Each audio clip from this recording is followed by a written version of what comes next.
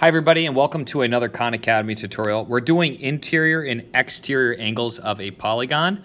We'll go ahead and jump right into this. I'm going to give you some formulas that you'll need for this. One of the formulas that you're going to need is you're going to need that the sum of interior angles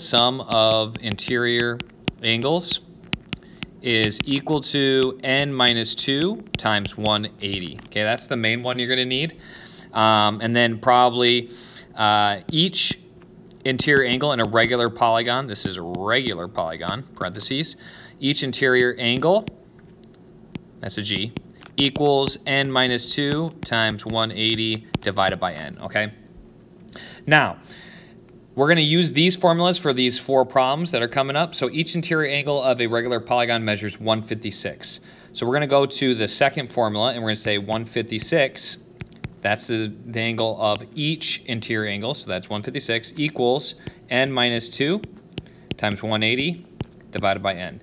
So we're asked to find n. N is equal to the number of sides. So essentially all we need to do here is solve for n. This is more algebra than geometry, but this is the process. So what I'm going to do is I'm going to multiply both sides by n first, and I get 156n equals n minus 2, parentheses, 180. Now I'm going to distribute the 180 to both the n and the minus 2, so I get 156n equals 180n minus 360. Now there's an n on both sides, as you can see, here and here, so I'm going to get them together. And actually I'm going to subtract 180 from both sides. Usually I use the other one, but minus 180n. And that gives me my negative 24n equals negative 360.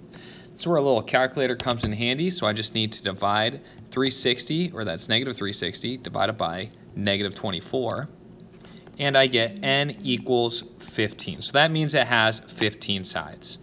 So really it's just setting up your problem based on the formulas, and then solving for the needed measurement. Find the measure of each exterior angle of a regular octagon. Okay, different formula now. So that was interior angle, now we're talking about exterior angles. So the sum of exterior angles of a polygon, this one's easy, this is equal to 360. Now each exterior angle is going to be equal to 360 divided by the number of sides, okay? So if we know there's a certain number of sides, that means it's going to have the same number of sides as angles. So we do 360, the sum of the exterior angles divided by the number of angles will tell us how much each is. Now we're told that it's equal, n is equal to 8. That's the number of sides in an octagon. So all we're going to do here is simply do 360 divided by 8, and that's going to tell us our answer. So we do 360 divided by 8, and that equals 45. So we know that each exterior angle is going to be equal to 45 degrees. Moving on to the next one. Again, the setup is the important part. The formulas, make sure you pause, go back and pause those formulas if you need them. The measure of each exterior angle of a regular polygon is 30 degrees. How many sides does the polygon have? So now, we're going back to that formula, which was each exterior equals 360 divided by n. Now we're looking for n instead of the each exterior. So we're going to plug in 30 for the each exterior. Okay, that gets plugged in there. And we say equals 360 divided by n. I'm going to multiply. Well, you could do, I'm going to do probably the easiest way that I normally show. I put 30 over 1, and I cross multiply. And I get 30n equals 360, and then I divide by 30. And that gives me n equals 12. Almost out of time. That's my warning bell. Okay, last problem. The sum of interior angles of a regular polygon is 1800. Okay, so we go in 1800, and this is sum this time.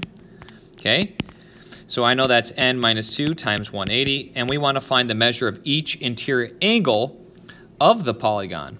Okay, find the measure of each interior angle of the polygon. Okay, so the first thing I need to do is find the number of sides. So I'm going to find n first. So I divide by 180. You can do that right away. So I get 10 equals n minus 2, and then I add 2 to both sides, and I get 12. It's a 12-sided shape. Now, I also need to plug this 12 into the other formula now, which is n minus 2 times 180 over n, and that's going to tell me each interior angle. Okay, that's from the first problem that we had. So I put in 12, that's the number of sides, minus 2 times 180, and then divided by 12, and that will tell me the measure of each interior angle. So I have 10 times 180. This is the first thing that we got. That was the sum. And then I just divide that by 12. So I do 1800 divided by 12, and that equals 150. So each interior angle is going to be equal to 150 degrees, and that's my final answer. So I go to 150, and I am done.